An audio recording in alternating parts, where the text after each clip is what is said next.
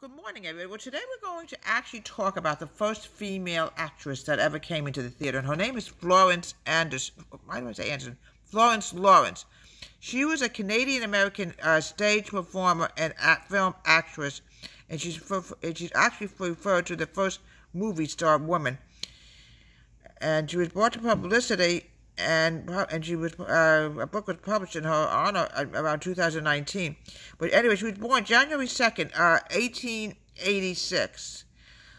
And I believe her first show, I'm not sure what it was called. Let me see what her first show was. Something to do with, let me find out. Biograph Girl, that's what it was called.